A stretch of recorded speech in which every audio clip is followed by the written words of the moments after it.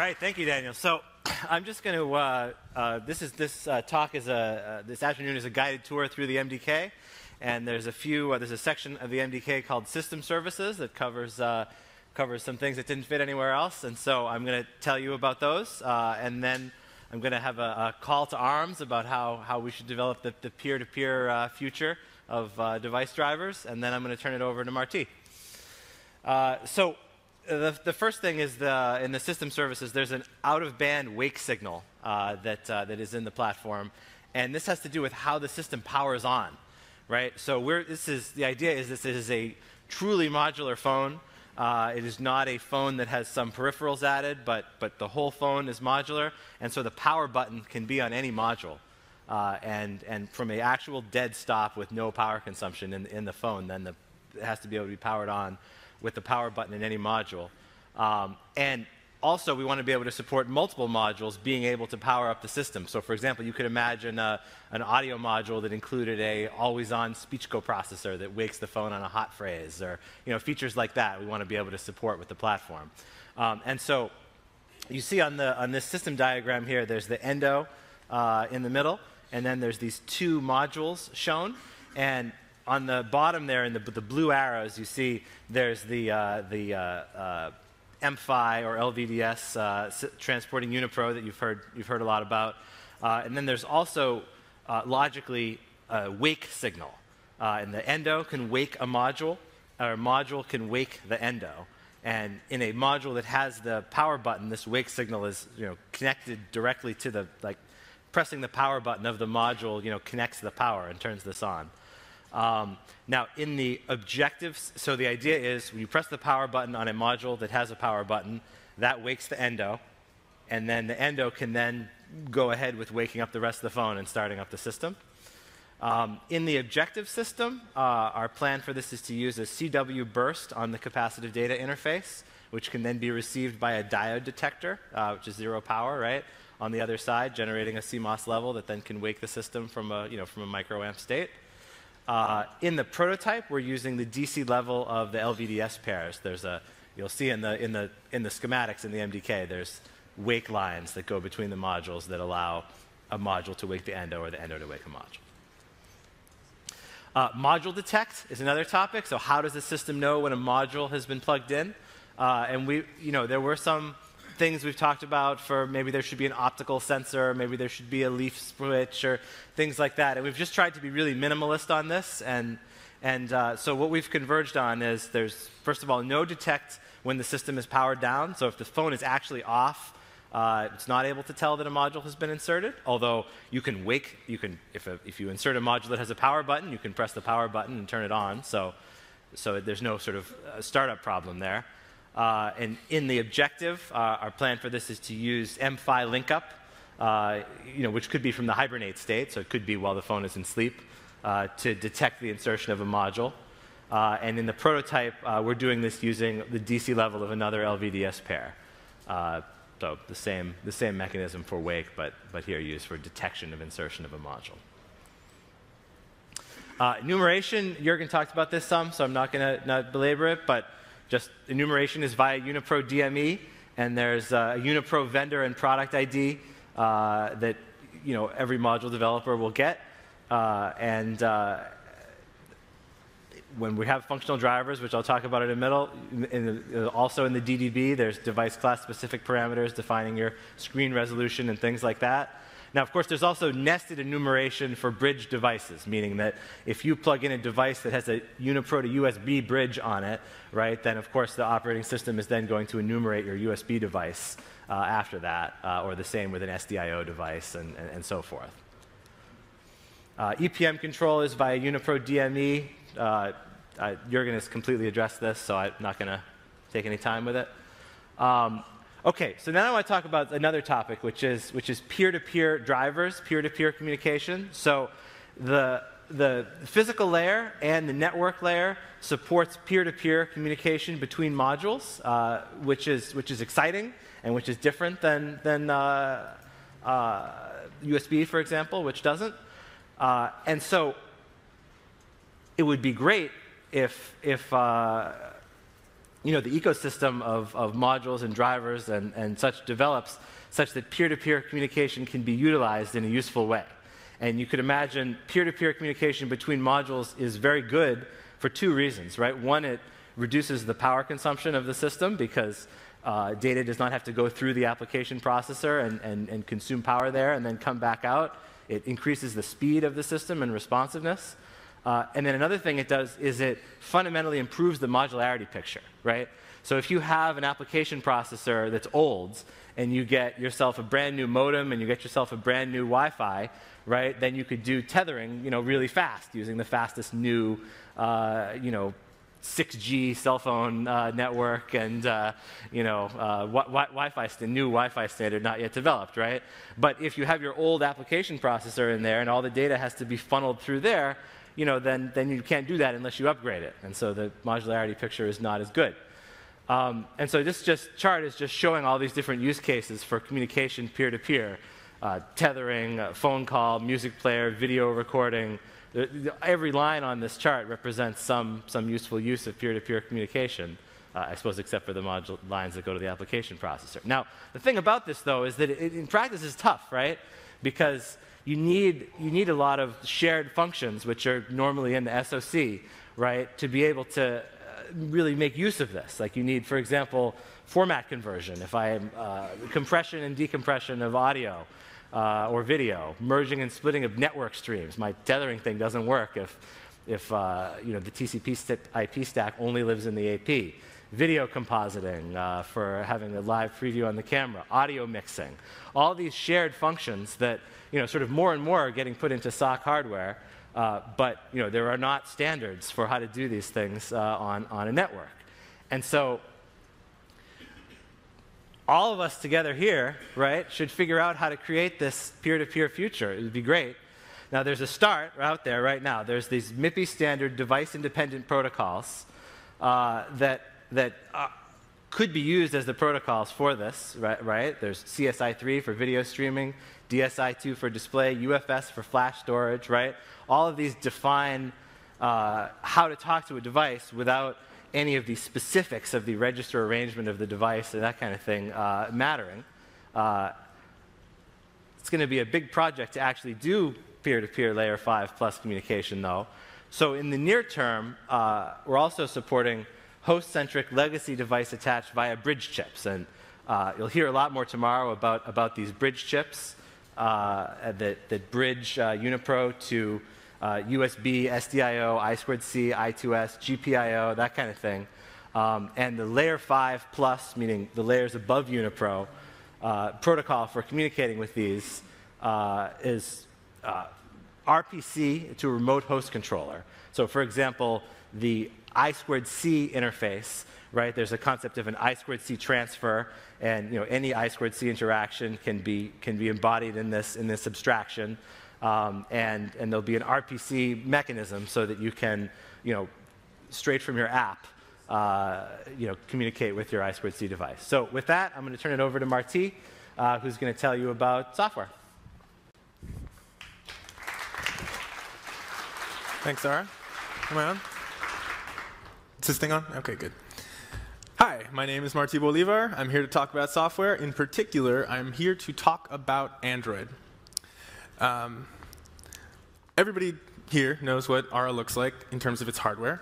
And that hardware has some implications which imply challenges that we're going to have to overcome in terms of supporting Android on it.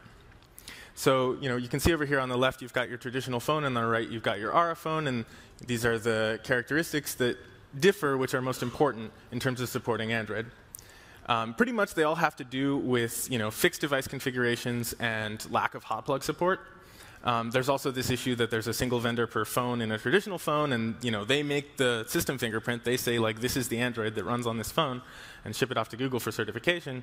Whereas here, there's this giant ecosystem of vendors that's contributing towards the configuration of any phone at any one time. So we're going to talk about all these issues and how they affect us and how they affect Android support. And we're going to start from the bottom at device drivers and work our way up all the way through the Android platform. Before I get there, though, let's talk a little bit about how Android is built today, just to try to keep the talk accessible to people that haven't done any Android platform development work. At the bottom of Android, there is a Linux kernel. And so the kernel's primary responsibility is to abstract the hardware that's present on the system and provide higher level interfaces to the rest of the operating system. And then in addition, and this is something that's not common on other Linux-based systems, which is sort of unique to Android, is that on top of the kernel, there are a set of hardware abstraction libraries, or HALs. And the APIs for these libraries are defined by Google, and usually the vendor will go ahead and fill out those APIs. And the product is provided as a set of shared libraries that are put into the phone and used by the higher levels. And those higher levels are, the meat of the Android platform, which are provided by Google. And they take the form of some system services. And so if you're familiar with the traditional Linux, these look a lot like daemons, but they're not called daemons in Android. They're system services. And they are the basis of what is essentially an object-oriented operating system that's running on top of a Linux kernel. So all the way at the top of that are applications, all the apps. They communicate with system services over an interface called binder. And the system services then proxy what to do to talk to the kernel, usually through a HAL. So the HAL library gets dynamically linked into the process that's running the system server, or whatever service in question. The HAL will usually issue whatever syscall is necessary to get the kernel to do the hardware, to make the hardware do what it is that we want. OK, so let's move on, now that we've all got a bit of context, and talk about the requirements that we have developing ARA for our device drivers. One of the main ones, of course, is that we have to support device drivers that have never been written yet, device drivers that we have never conceived, that are not part of any existing kernel. Another one that is important, especially on mobile platforms as we know them today, is that our drivers have to work on various different kernel releases and on various different processors. So many of us are familiar with the fact that most phones are based on ARM SoCs. And the ARM architecture, pretty much just defines the instruction set and leaves the rest of the hardware, peripherals and interfaces that are available on the application processor up to the vendor to provide and to specify. So there's going to be a bunch of different, ways to access hardware depending on the chip you're using. And in addition to that, the internal kernel APIs that device drivers use are wildly unstable over time. Probably a bunch of us are familiar with stable API nonsense.txt in the kernel's documentation directory. It says, the API is unstable. It will always be unstable. There are really good reasons for this, and there are. I'm not trying to say that there aren't. But it does sort of provide a challenge to us in that, even the exact same kernel sources, if you compile them with different flags, you're going to end up with structures that have different sizes and alignments. And so a driver that's compiled with the wrong flags isn't going to work on the same kernel sources on the same processor. So that's a challenge. And then these final two requirements are mostly security related. We need to ensure that malicious or misbehaving drivers don't mess up anything else. Don't bring down the system. Don't DOS us, et cetera. So these requirements taken together have led us to conclude that there's pretty much a two-pronged approach, which we're going to take, and that seems to be the viable solution. That's outlined here in our objective device driver slide. So this, as I mentioned, is a two-pronged approach. And on the right-hand side, there is this approach where we've got device class drivers. So these are, we've talked about these before. They're going to be based on Unipro. We will provide these drivers for SoC vendors to integrate into the kernels that they release with their AP modules. And the expectation is then that it's kind of on the SoC vendor to ensure that the device class drivers are well integrated and that supported device classes which work with these drivers are going to be functioning properly. So that's in-kernel drivers, and since we're providing the class driver and we're checking out the kernel that's given to us by this SoC vendor, there's a reasonable expectation that the result is going to be secure and perform well. On the left-hand side, we've got a user space solution that Paul alluded to earlier. And this is what is going to be used to cover cases like modules which use bridge chips, which interface with chips that are not speaking Unipro, like maybe they speak I2C or some other protocol. And so the way that that's going to be supported is that, again, we will provide a driver that is going to be able to communicate with the bridge ASIC on the other side. So this GP bridge ASIC, or general purpose bridge ASIC, is going to live on the module, the non-AP module. And its responsibility is going to be to intermediate between the Unipro network and whatever existing protocol like SDIO or I2C is in use by the chip that the module vendor is interested in. So somebody has to drive that, and it'll be this driver. And then in order to allow the module vendor to support that chip or the specific functionality of that chip, we're going to provide a stable ABI. So people love to fight about what's stable ABI, and we're going to say what we give you is stable. Maybe it's going to be a magic device in some octals. Maybe it's going to be a special socket. We haven't nailed down the API yet, or the ABI yet. But we're going to say, this is going to give you a stable interface that userland drivers are going to be able to use to issue commands to the host controller on, or the host controllers, I should say, one for each protocol, on the GP bridge ASIC. So that's a two-pronged approach. Either way, whenever a service or a HAL, OK, so sorry, yeah. How does this work in terms of the syscall interface? Well, on the right, it's very traditional. The syscall goes down to the class driver. It talks to the native Unipro module. Result comes back. Everybody's happy. The solution on the left is going to be very familiar to anybody that's familiar with Fuse or the file system in user space. And what's going to happen there is that the service, or more likely the HAL, is going to issue a system call, which goes down into the, a device driver will end up needing to deal with. That goes down into the driver core, which we've augmented to bounce the result back into the userland driver, which the module vendor has provided. The module vendor driver bounces the result back down into through our stable ABI into the GP bridge ASIC driver, which does the I/O with the remote side. Result comes back, winds its way down, and up into that S shape back into the original process that issued the syscall. So that's our device driver story in the objective. Next slide. OK, now what about the rest? What about everything that's on top? Well, the situation can be summed up simply as Android is not modular. It's awesome, and it was designed for today's phones, but that has some implications which are challenges for us on Project ARA. So for example, if you're porting Android to your device, there are a bunch of configuration files that you have to write. You want to support audio on your device. Well, here's some files that you have to write. Say, these are the audio interfaces I support. These are the bit rates that they support. By the way, these are the hardware codecs that are baked into my machine. What do you do with those files? You take those files, you stick them into a read-only partition, and you wait for Android to read those files once at boot. Super hot plug, right? Similarly, a lot of these HAL APIs, so Google provides these HAL APIs, and module vendors, hardware vendors fill them out. The shared libraries are also stored in a read-only partition.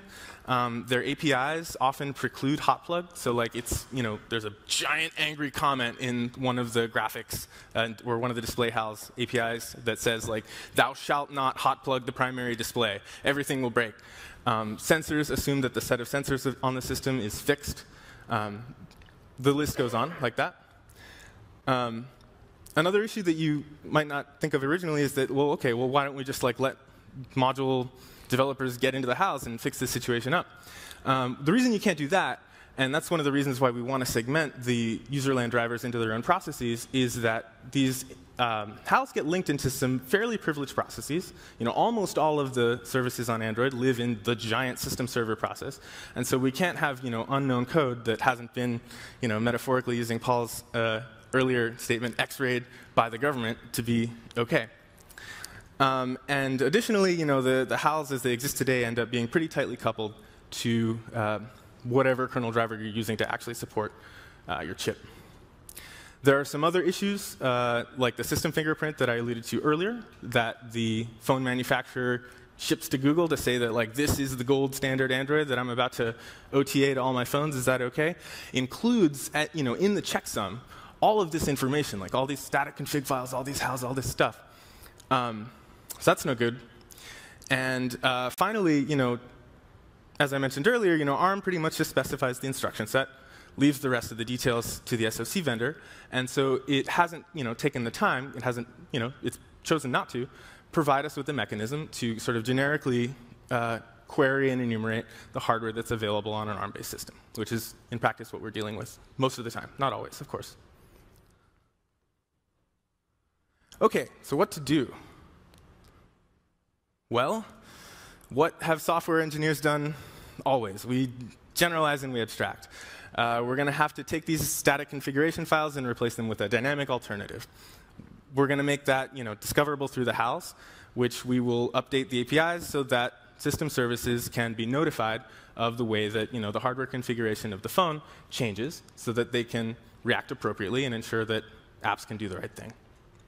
We're going to have to take all of that stuff that's currently hardware related and that is included in the main build image for the phone and stick it into another partition, which we will specify so that when you're making your AP module, you can still get certified without having to know what the phone looks like right now.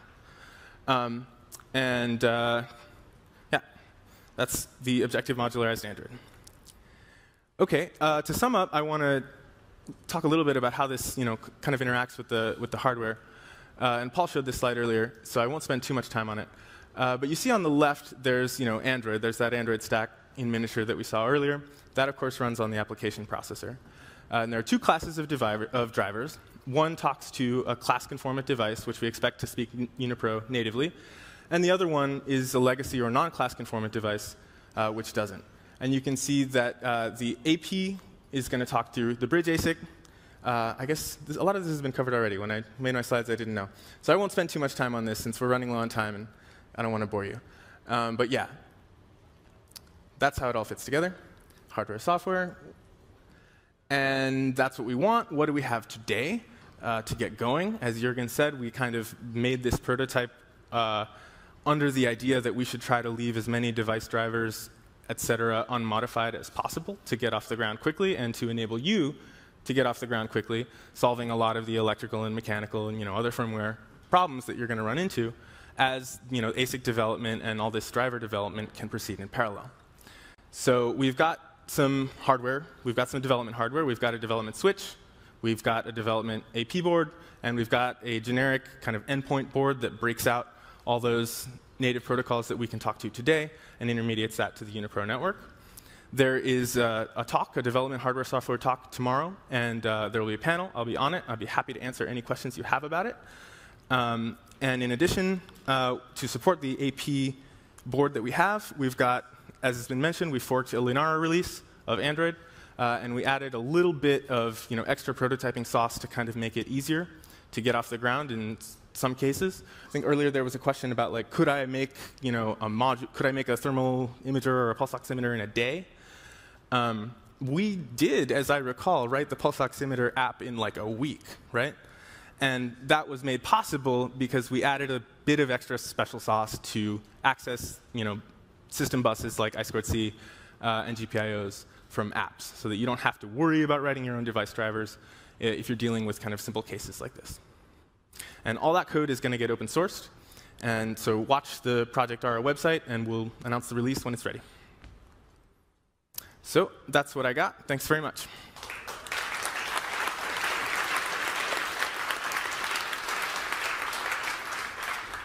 All right. Welcome. ARA, come on up. We got a couple of quick questions for you guys. Dieter Rams, again, asks, will the information be unicast or multicast for multiple modules that need the same information? So I believe, as Jürgen mentioned earlier, and he can correct me if I'm wrong, the Unipro network as it stands does not support broadcast. So you'll need separate connections to each module. All right. Easy. Smadger asks, is there a way to isolate a module from communicating peer-to-peer with another module, but still keep its functionality? Yes, that is largely the job of the supervisory controller, which controls the routing table on the network. Awesome. Those are the two questions we got. How about Great. from the room? Anybody got questions on the software side? I'll bet there's a bunch of folks that are trying to think about how to make this their modules work in this environment. Got a question over here? Yeah. Just a quick question on implementing drivers via the user space API for high data rate applications. Mm-hmm. I'm curious whether you have any idea of whether the scheduler C groups or CPU set C groups are likely to be able to achieve good real-time bounds at present.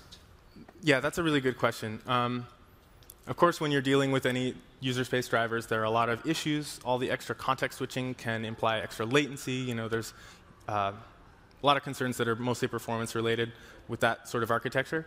I think that we're going to have to bite the bullet and just try to cover the really important cases with class drivers, and then maybe there will be more of a performance hit for these sort of special purpose cases. Of course, as you mentioned, there are a lot of knobs you can tweak in your system to try to control the priority of various access to different resources. Yes, a lot of those are knobs that I think that only Google has ever tweaked. And so I was curious if you tweaked them and see if it was possible to get somewhere near real time. Yeah, I think, to my knowledge, that there are still some open questions in that regard, and so I would say that my answer to that for high performance cases is like try to fit within a device class, and it'll be incumbent upon us to provide satisfactory device classes to cover those cases. But that's good feedback too. It's good feedback. Yeah. All right, we got another couple of questions here. Go ahead. I also have questions about your idea to put drivers to the user land, user space. Right. I'm wondering, did you guys already make some research, and you confident that it's possible? Because it's like many reasons why drivers typically resides in the kernel. Sure. And I'm just wondering, let's say video driver or Wi-Fi driver. It's a what kind of driver? Sorry. Video controller driver or Wi-Fi driver, they're always part of the kernel. My question is, for example, for your prototype device, if you already ported driver to the user space and you are happy with functionality and performance? No, I think that Fuse is the main existence proof that this sort of approach is feasible in general. Whether or not it's going to be performant in every case, I think, is going to vary a lot by case. And so we are going to have to punt a bunch of stuff into device classes for, as you say, cases like video or other high throughput applications. And I think there are a fair amount. There's a fair amount. For throughput, you can do a lot in user space if you're not so concerned with latency. I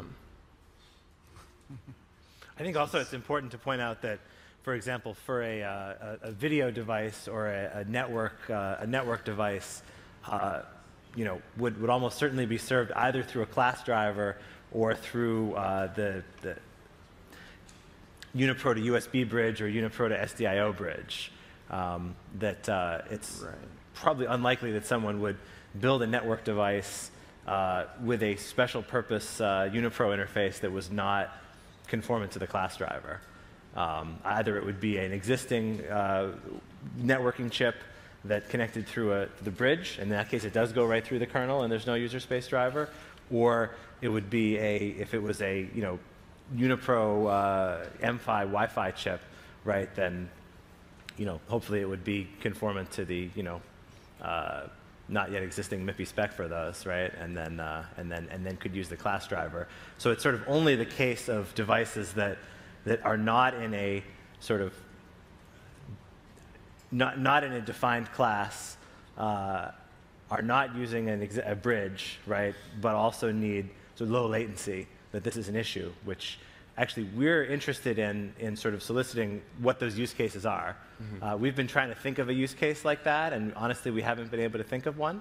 But if the group of us all here can think of some use cases in that area, we'd like to know. Okay, and another question right here. Sure. Can you talk a little bit about how the drivers will get provisioned when a user buys a module? Yes. So we expect that, there's a bit of a bootstrapping problem in the case of modules that provide network services. But in other cases, we think that there will be a mechanism very similar to the way that the Play Store works now, where when you install your app, there's a set of supporting server infrastructure that lets you get any drivers or any additional module-related software configuration that's going to go along to support it. Yeah. We have a couple other questions that were earlier, maybe more directed towards Jürgen, but I'm just going to ask them because we're one team, and you guys might be able to get into these. So MBG asked earlier, if it's possible to set up an assured pipeline between two modules. So the scenario they give is, for example, someone develops a VPN module for connecting their VPN concentrator, and you can assure that all traffic from Android goes through that module before going to Wi-Fi or to 4G. Is that something that you guys have any thoughts on? It's certainly possible if you trust the switch, if you trust the supervisory controller. Yeah, that is supported by the network architecture. Yeah. Do you trust the switch? I trust the switch. Okay. Okay, here, let me ask another question that maybe Jürgen will jump in on here. So is there a way, and the usernames here is Andrew ARA Crew, David ARA Team, Jason ARA Team. Is there a way to remotely access data from DRAM of one EP to DRAM of another EP, like RDMA? I think we're not expecting that the RAM would be in a separate module from the processor that was accessing it, just because the latency of the network is low. It's a few microseconds, but it's not in the sort of tens of nanoseconds range that you would want for that use case. I think certainly if you have information on one module that another module wants to get, of course you can transmit it. But in terms of having shared memory between processors on different modules, I think we're not expecting that the platform is going to be really capable of that. That's kind of an architectural consequence of Unipro not being a memory-mapped communication interface. Okay, and we have a question over here. Yeah, we're seeing Android running on a myriad of devices nowadays, on cars, fridges, everything. It sounds like Project ARA is an attempt, in part, to make Android run on a lot more things, a lot more easily. Would you guys be able to comment on what ARA might mean for the Android ecosystem outside of Project ARA? So we're pretty excited, just personally. I think I'm personally excited about the idea of being able to do a project, right? Starting with one of these phones and making a custom module that makes it the controller for some other device. I think that'll enable all kinds of sort of small volume, cool stuff to get built, and might make it get built with an Android, Android-based UI. So. I'm not sure if that answers your question or not. Yeah, because almost thinking figuratively a little bit, if you can get Android to run between all these blocks, perhaps you can get Android to run on blocks that aren't part of the ARA phone wirelessly to other devices and such, if that makes any sense. Yeah, it's a natural scenario. It's one that kind of Paul had addressed earlier today, that while those things get us excited too, that we're really focused on making a great phone. And you can see that there's other efforts across Google, such as Android Wear, to really think about tailored scenarios where we want to make sure that hardware and software work well together. So we get excited about those, but we're not making any promises or any kind of commitments to really focus outside of that core scenario for now. Okay, we got another question over here. Go ahead. So have you guys thought of a scenario where one sensor is used by multiple apps, and there could be some issues of they sharing data between multiple apps for one sensor only? So there is a sensor for measuring sugar from the blood samples, and there are a couple apps trying to use the same sensor. So maybe there is conflict, maybe not. Somebody wants to proprietarily log their sensors only for their apps. So is there any concerns or something? Let's see, so locking to a particular module vendor app is not something I had personally considered. I think that to answer your more general question about contention between apps, I mean, you could think about audio being a shared resource that's presently, different apps are going to contend for it. Maybe you get a phone call while you're listening to, music, and it seems like this is kind of a solved problem. The system services are always intermediating between apps and hardware, and so they can control access and arbitrate. Marty, in this case of sensors, there's the sensor API, right? Yeah, and exactly. To address your question specifically, yeah, there's a sensor service which distributes sensor events, to any set of interested apps. Okay, that makes sense. Yeah.